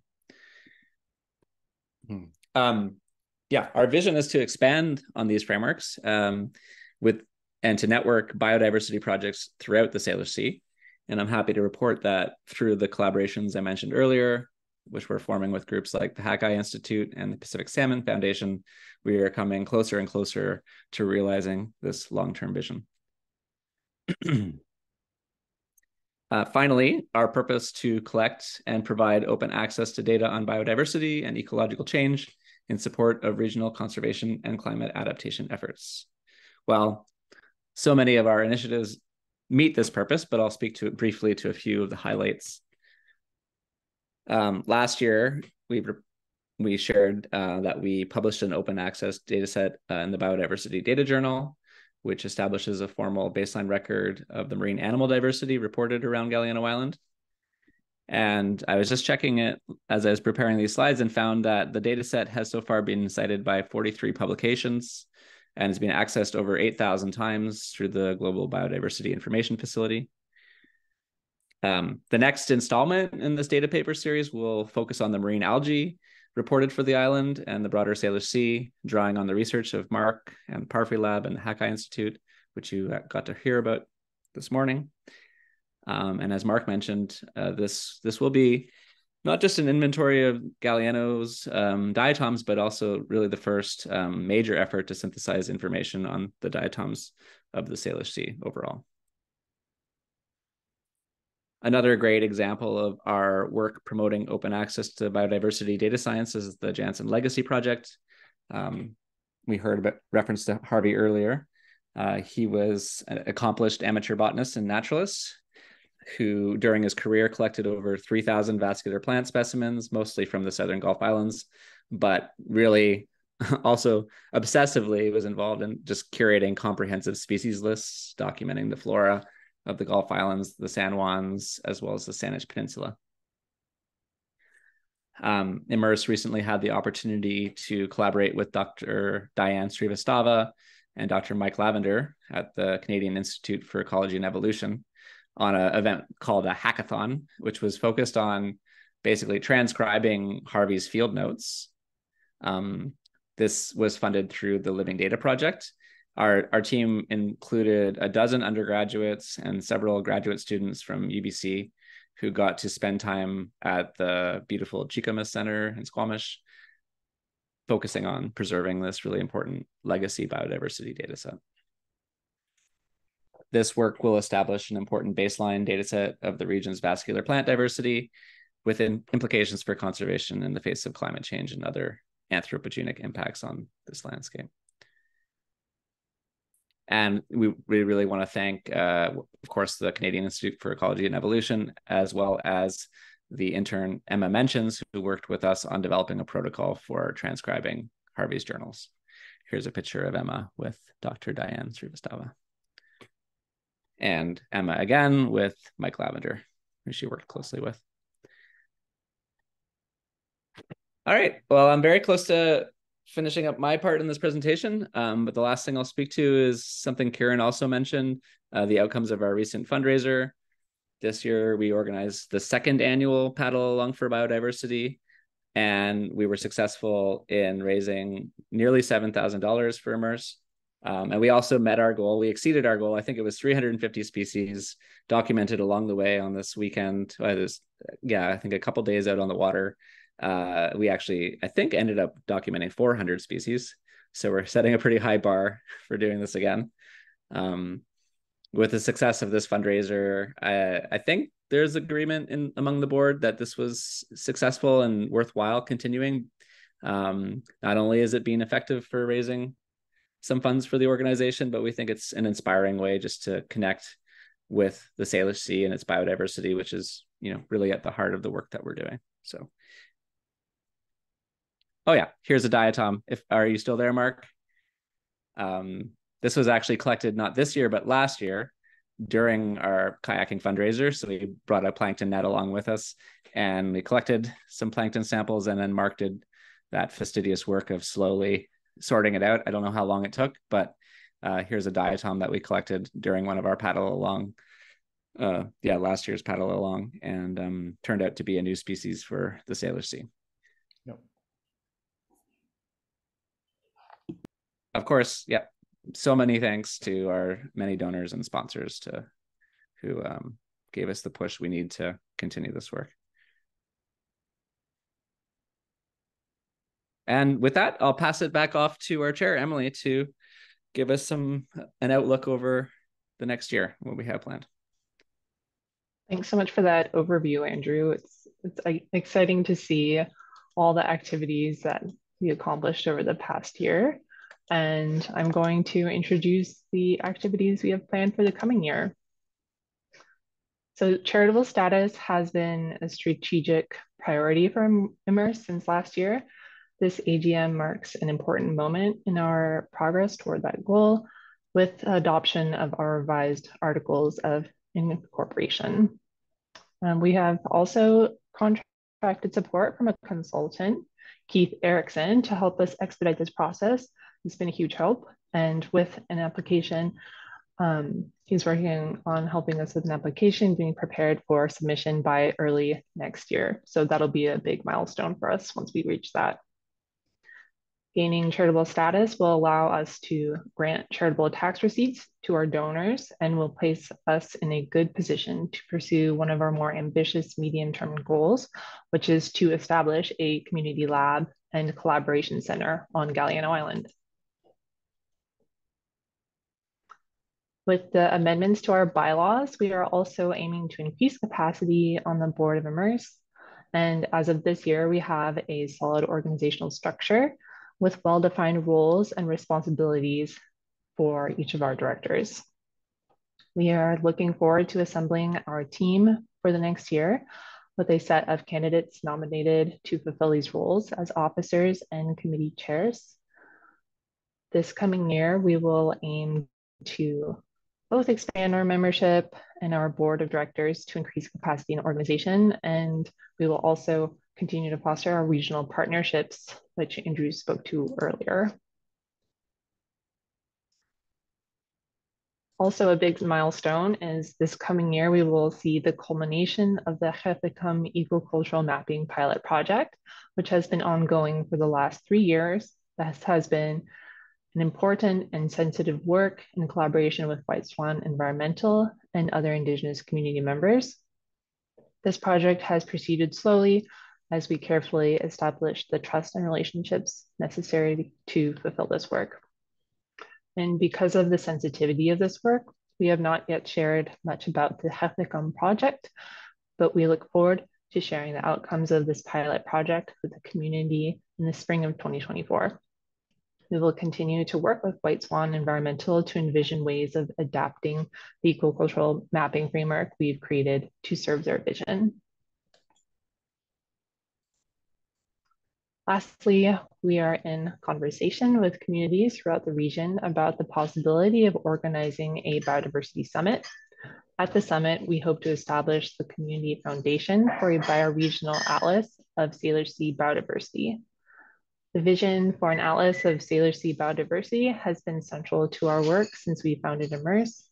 Given our growing network of partnerships, which includes biodiversity projects throughout the region, we are hopeful about the possibility of realizing this vision in years to come. Finally, I'd like to take a moment to thank our membership and the many volunteers and donors who have supported IMERSS over the last 3 years. We truly would not be here without you. In 2024, as we mentioned, we will seek to expand membership and grow our community with more opportunities for engaging in our projects. If you'd like to be involved in IMERSS, please don't hesitate to reach out to us at info@imerss.org. And with that, I would like to pass it back to Elaine Humphrey.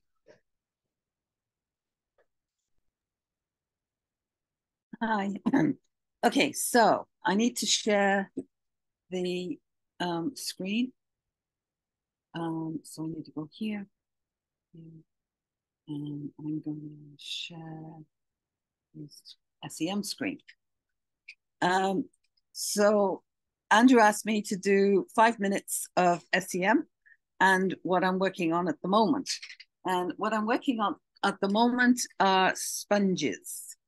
So sponges, we have about 17 or 18 species, just about to get 33 more. And when you digest away the organic material, you're left with the spicules. So this particular one I know as number 385. And its spicules, when you look, these are all silica.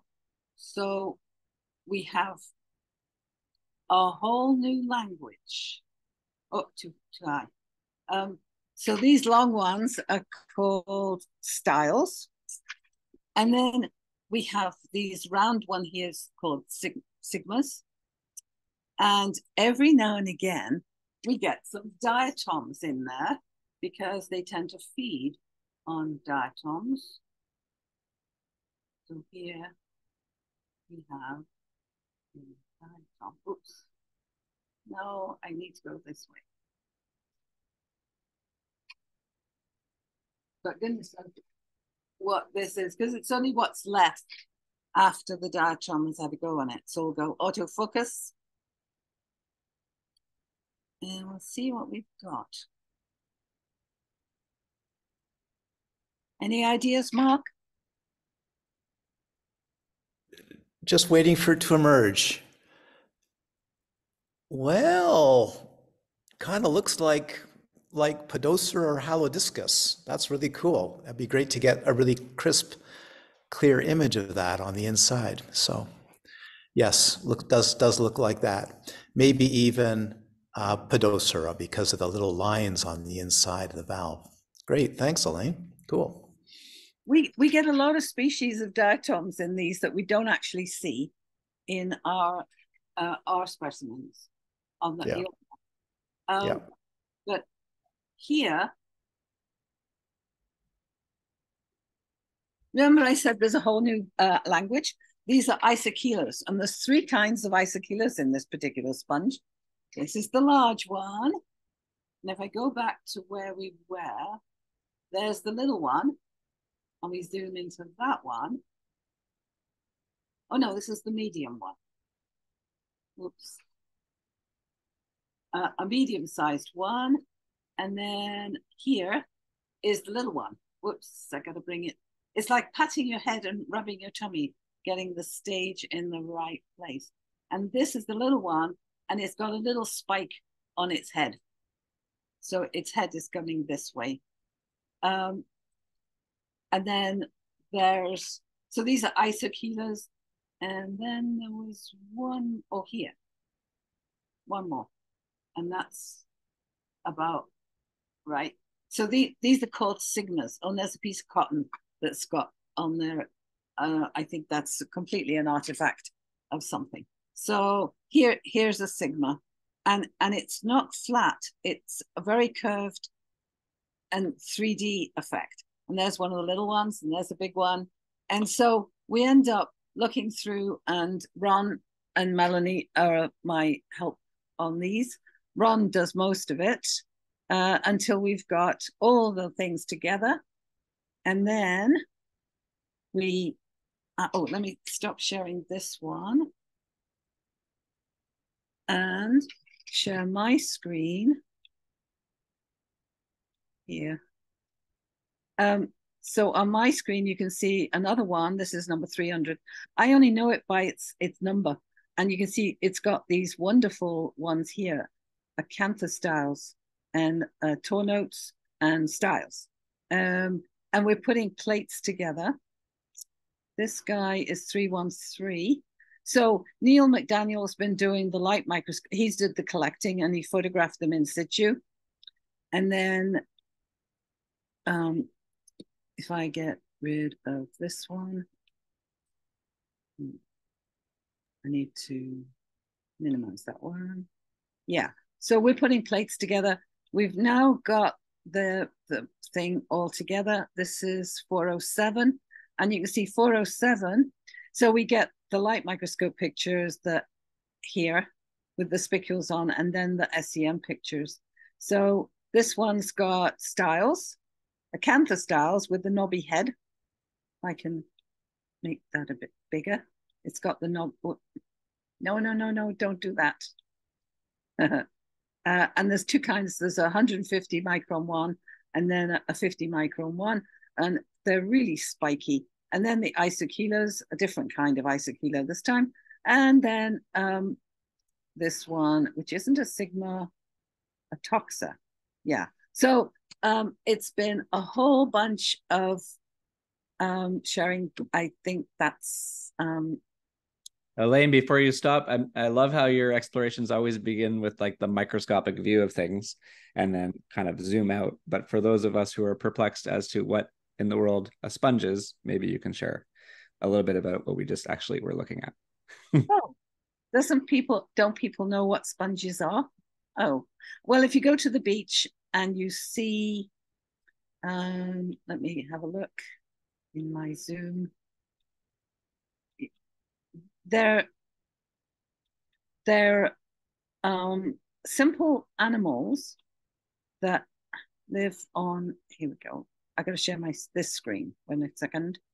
I've got to go here and share screen. This screen. So this orangey mess here, people know what sponges are. They use them in, well, no, they used to use them in baths where a loofah was a sponge. But ours are very small. Ours are much smaller. There's a barnacle sitting on this one. But they feed by filter feeding.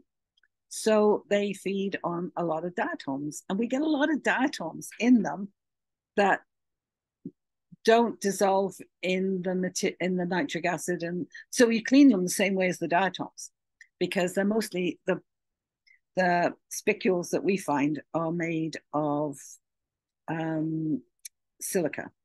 There are some with calcium carbonate silica ones, and we don't use nitric acid on those because otherwise we dissolve the spicules as well. So I've been working on a calcium carbonate one with somebody from Calgary University who works at Bamfield, and we're looking at the sponge larvae, because this particular sponge larva has eye spots, but only for a very short time till it finds its area to sink down to grow on the bottom. But that you've got a very limited time scale to get it. So she was there in Bamfield when they were all spawning happily, and so we've got lots of those larvae. It's a wonderful world when you've got an electron microscope. So if anybody wants to look at something, because this is a open source type of microscope, they have to bring it along and we'll have a look at it. That's it. I was allowed 5 minutes, and there you are. Thanks, Elaine. Thanks, Elaine.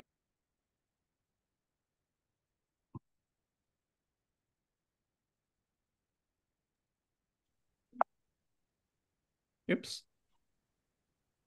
Back to Emily. Thanks, Elaine. It was really fun to see that SEM. Always enjoy that. At this point, I would like to motion to adopt the reports as presented by directors.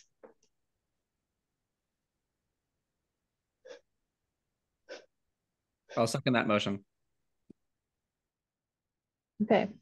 Is there anyone who would like to abstain or is opposed to the reports?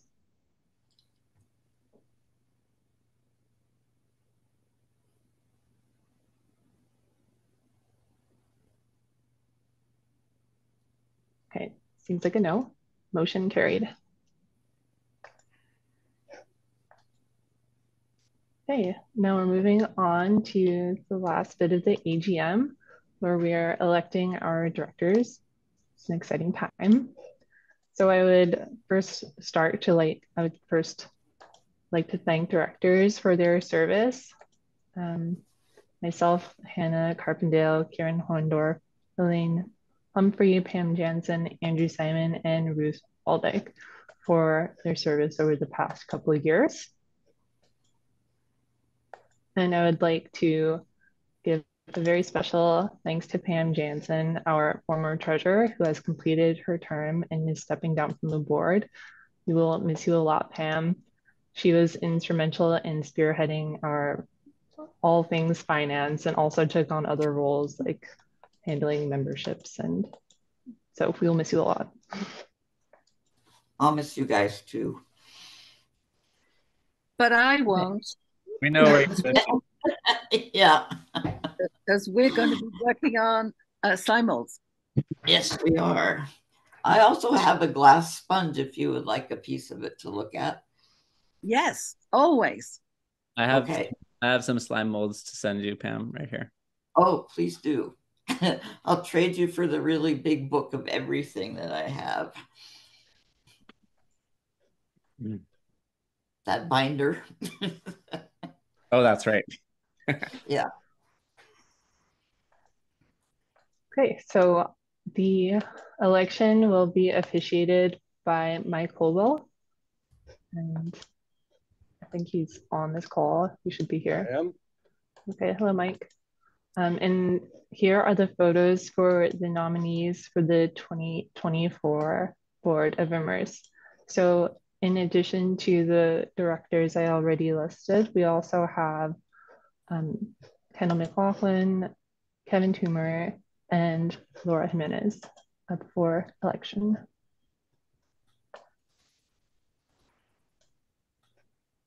Okay. If you're turning it over to me, Emily, Yes. is that Turning ready it to go? over to you at this point. Yeah, sure. Okay.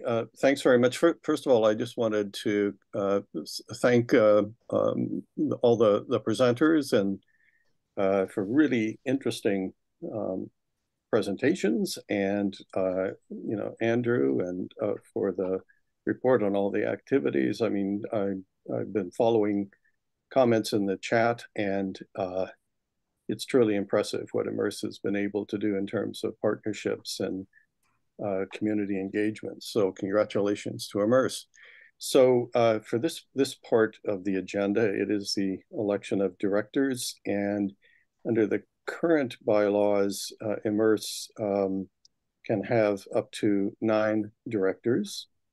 And the terms of the directors, the current bylaws allow terms up to 3 years, but it has been recommended that for this election, for this AGM, that terms be either 1 or 2 years. And I understand, and Andrew, can you confirm that among the 9 folks that you see here on the screen, that it's been sorted out that 6 of them would be serving 2-year terms, or running for, or standing for 2-year terms, and 3 for 1-year terms. Is that correct? Yeah, that's correct. And so it's intended to set up a stagger, and we've just expanded the board to 12 directors who we would elect at the next AGM. So there should be a good stagger between those 2 and 1-year terms. Yeah, and as you pointed out, you've adopted new bylaws, but those are not in effect at this AGM. So that'll be for your next year. So it is a 9-member board of directors to be elected. The list I have indicates that we have nominees for 2-year terms being Andrew, Emily, Ruth, Kieran, Laura, and Elaine, and for 1-year terms being Kendall, Kevin, and Hannah. And if any of that's wrong, please somebody speak up and let us know. Seeing nothing. So there are 9 nominees for 9 director positions, but it's also possible for people to be nominated from the meeting here.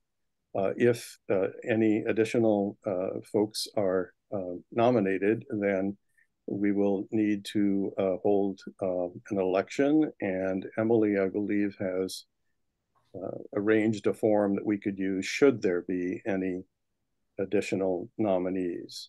So as per tradition and rules of order, I will call for any additional nominees, and I will call 3 times.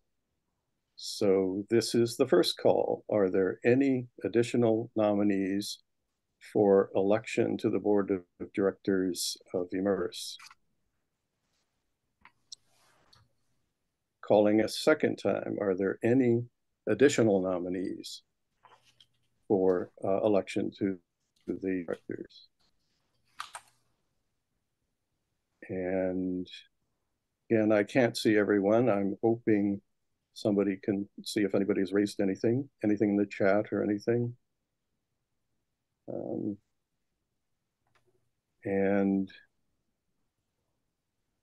And for a third time, are there any additional further nominees for election to the board of IMERSS for the coming year? Seeing none, this makes things quite straightforward. I therefore move that the 9 individuals be elected by acclamation for the term lengths as previously specified. Is there someone who would second? And again, I can't see everybody, so maybe. I'll second that. Okay, was that Pam? Yep. Yes. Thank you, Pam. So I'll turn it back to Emily if you just want to call the vote. Thank you, Mike. Is there, I actually don't know how it works with acclamation, Mike. Yeah, well, the it's just a simple motion. You would see if there are any abstentions, any opposition. Okay. Yep. Same as others. Okay. Are there any opposed or would like to abstain from this motion? As far as discussion, I just was curious, Mike, because you were the one to motion, but you're not yourself a director. Is that fine for an election? I'm just not sure. Yeah, anybody at a general meeting can move a motion. Excellent, thank you. Or vote on any of the motions as well. Or vote on any of the motions, yes. Everybody gets one vote. Every member in good standing. Yeah. Okay, it doesn't sound like anybody is opposed or abstaining. So motion carried. Yep, and congratulations to the directors and best wishes for another productive year coming up. Thank you, Mike. Oops, thanks so much, Mike. I thought for a moment there that Pam, you were going to nominate yourself.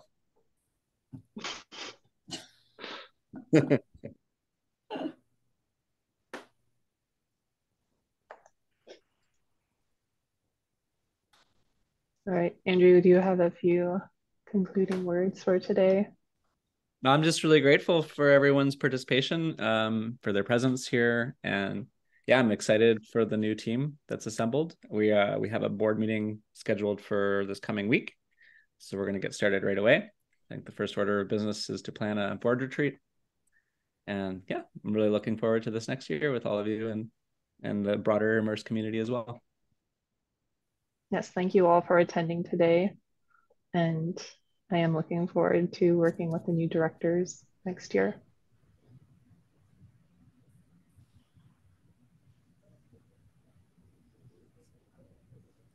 Oh, I was worried that it wasn't recording, but it was. It recorded the whole.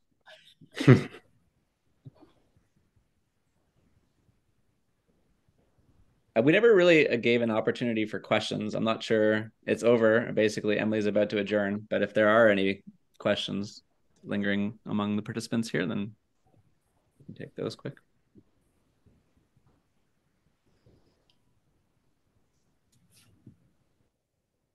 It's like most people are probably ready to get on with their Saturday. Yeah. Well, I'm going to go. I want to say thank you for the opportunity to be. It's been like about over 3 years that I've been with IMERSS, and I'm going to miss everybody. You guys feel like home in lots of ways. And so I'll still be a member. And so I'll see you that way at the very least. But I look forward to some in-person time again, too. So, and thanks for serving again. It's a big responsibility, and it's an awesome organization. So thanks. We know where you live, Pam. Yep. Thank you, Pam. I learned lots from you. Right back at you, Mark. Someday we'll play in the lab with slime molds. I'd just like to say that it's lovely to see how IMERSS has grown since we first formed it. It's lovely. Super. Yeah. Yeah, and thanks to our former directors who are present here today, Mark and Arian. Thanks so much for your senior, founding directors and really the ones who incorporated the organization. So that's, yeah, we really wouldn't be here without you in the midst of the pandemic. It's absolutely wonderful to see how IMERSS has grown and where it's going, and it's a beautiful thing to watch. It's really, really great. So thank you so much. Wonderful to be a part of it.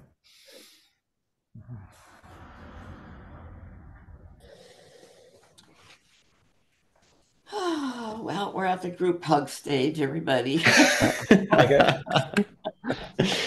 Virtual group hugs. I'll love you and leave you. So bye all and see you soon, I hope. As I see a comment from Zeus there, I forgot to thank Zeus. He was a big contributor to our fundraising event. So when I spoke to that, thanks so much, Zeus, for carrying that event in a big way. And Kendall too, actually, you were a real cheerleader.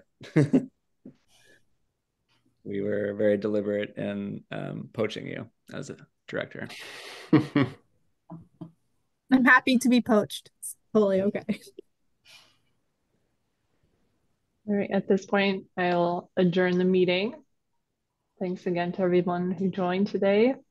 And if you're in the Vancouver area or the islands close by, hopefully you can spend some time outside in the sun.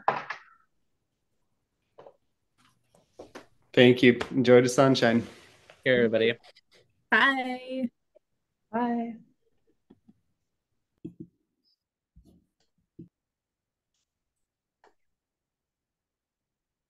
Hey, did you greet me?